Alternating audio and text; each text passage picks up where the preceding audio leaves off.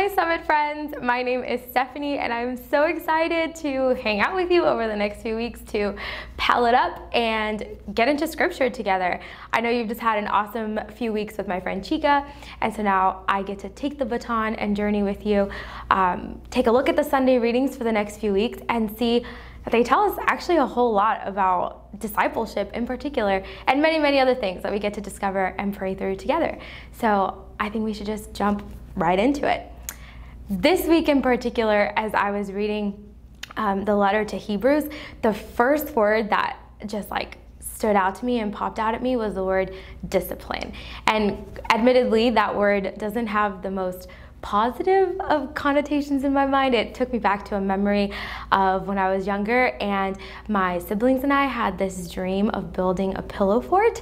And granted, this was a big dream for us because we would just hear about in elementary school, on Monday where you talk about your weekends, a lot of our friends talked about how they built these cool pillow forts in the living room and watched Saturday morning cartoons, ate their cereal under their blankets. And it just seemed really, really fun. So my siblings and I wanted to try it. And so we waited one Saturday morning. We double checked that my parents were asleep in their room so that, just in case. And we went to the living room, brought out all our pillows, all our blankets.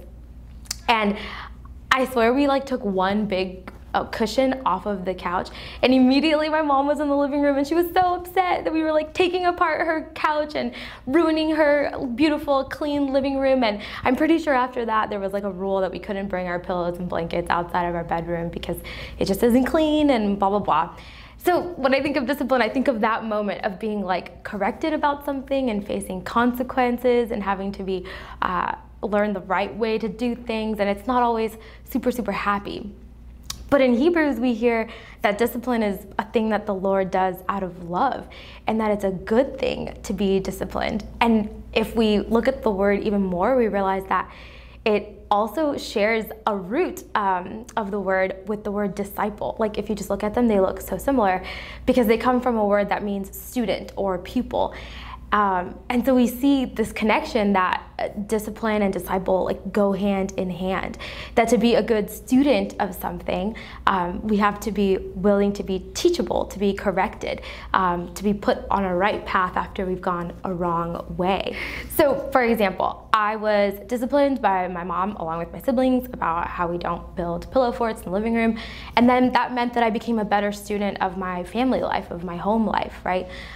When you turn in a paper at school and you get disciplined on maybe your grammar or your word choice, you become a better student of writing and of language.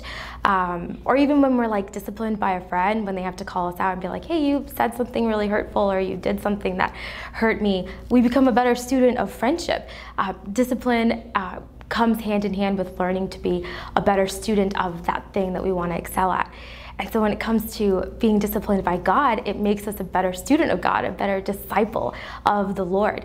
And that discipline in my life has come in many different ways. Sometimes it's something a priest says in a homily that really gets to me, right? It's a particular kind of discipline that comes from that. Or it's something that I read in scripture, a particular reading that just shows me that maybe I've been doing something not in the best way. Or even just in prayer, when I look back on my day and reflect on kind of the things that I did and I realize oh, that wasn't the right thing.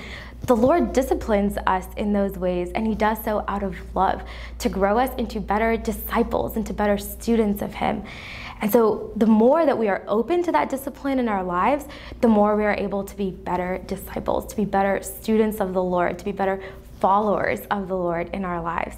And so I want to challenge you. How do you perceive discipline from God in your own life?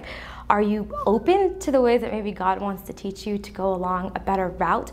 Write that down. Take stock of where have you been open to God's discipline, and maybe where have you resisted being disciplined, and just invite the Holy Spirit to help you to see those things, to kind of shed light on those areas where you might need to be more open to that, to be a little more teachable by the Lord, and all with to make it into a prayer, asking the Holy Spirit to help you be more disciplined as a disciple, to help you be a better student of the Lord, a better follower of God.